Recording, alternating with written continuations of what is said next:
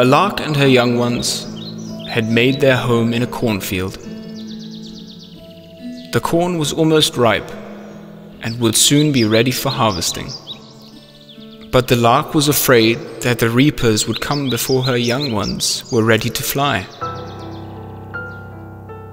So, every day before she left to look for food, she would warn her baby chicks. Be alert. Listen carefully and report to me all sounds and voices that you hear in my absence. One day, when she was gone, the baby larks heard the master of the field say to his son, "The corn is almost ripe. Go and tell all our neighbors and friends to arrive here early tomorrow to help us reap the corn." When the lark came home, the young ones told her what they had heard. "Please, let's leave from here as quickly as possible," they said. Mother Lark, however, calmed them down and said, Don't worry. If the farmer is depending on his neighbors and friends, the corn will not be reaped tomorrow. The next day, the lark left to look for food with the same instructions to her babies.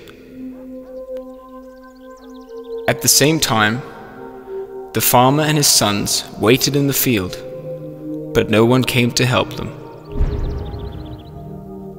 The farmer told his son, "Our neighbors and friends are not to be depended on.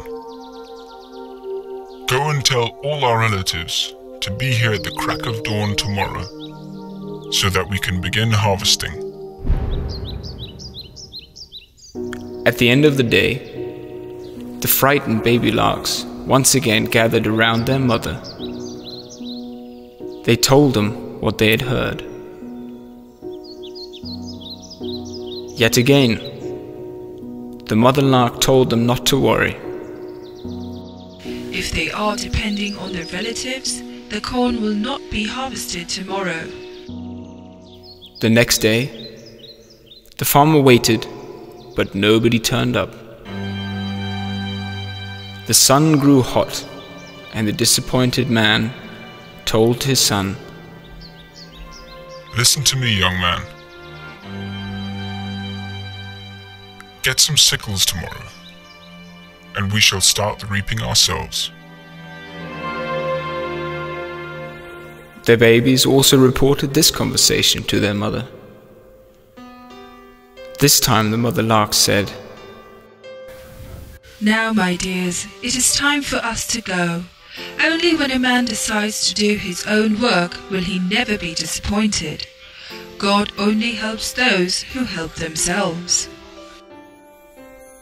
The lark and her young ones flew away, and sure enough, the corn in the field was harvested the next day.